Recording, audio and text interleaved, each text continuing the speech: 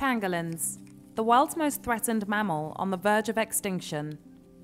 Over the past decade, Nigeria has played a key role in the export of pangolin products to supply the illegal wildlife trade, gaining a new reputation as Africa's primary transit hub for these contraband items. Adding insult to injury, data on pangolins is limited because scientists are still trying to understand the ecology of this nocturnal and elusive species. But today at Lufasi Park in Lagos, a pangolin is being released with a radio monitoring tag for constant data gathering. The radio monitoring tags that we place on the pangolin has both the transmitter unit and the receiver unit. The transmitter unit is a small, we prefer it to be as small as possible, so it's not a burden on the animal carrying it. We put it on the pangolin, so wherever the pangolin is, it keeps transmitting. The battery of the transmitter unit lasts for about a year, so we have a year to work with.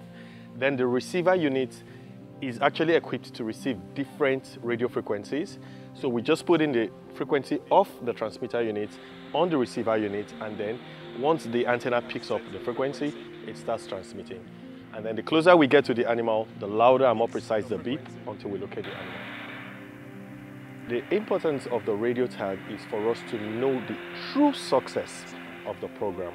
I am hoping, it's comical though, that when poachers see this pangolin with the tags, they would have this feel that they are being monitored, and then they would let the animal be. I mean, who wants to catch an animal that has been marked and then before you know, the DSS or something comes to your door to arrest you? So I hope that these tags on the pangolins will let the poachers know that there are eyes on these creatures and they would learn to stay away. These tags are not cheap.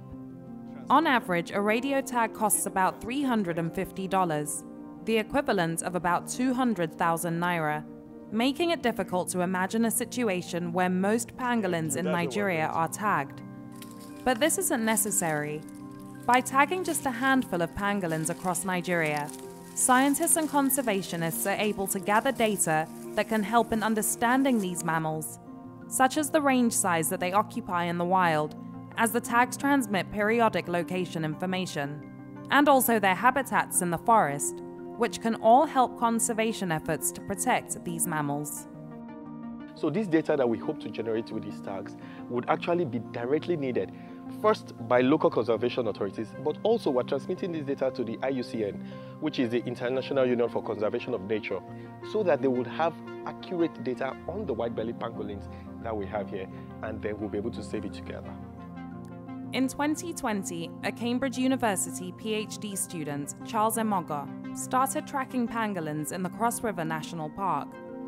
And the following year, Emogor and a team of conservationists led by the University of Cambridge published the first ever data-driven study on Nigeria-linked seizures of pangolin products.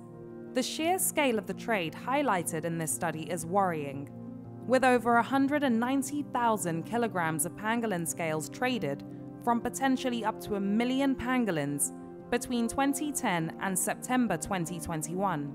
So for many conservationists, the tracking and tracing of pangolins cannot be more crucial. This is really exciting, going to the forest and having to capture pangolins and tag them and really handle pangolins and also put them back in and monitor them for a while has been really exciting. Part of the study we conducted last year on Nigeria's role in international pangolin trafficking showed that about 0.8 million pangolins killed in a little over a decade. And this is just the trade that's linked to Nigeria alone over this time. And so 0.8 million pangolin killed, which is definitely an underestimate because we made that estimate using seizure data, which, as you can imagine, is not totally accounted for. Not everything gets detected by customs or border control agents, and some of them successfully go through. So that would just be about 3 to 20% of the overall trade. So we'll be talking about millions of pangolins being killed in Africa, but piggyback through Nigeria to Asia, where pangolin scales are considered a panacea in the medical industry.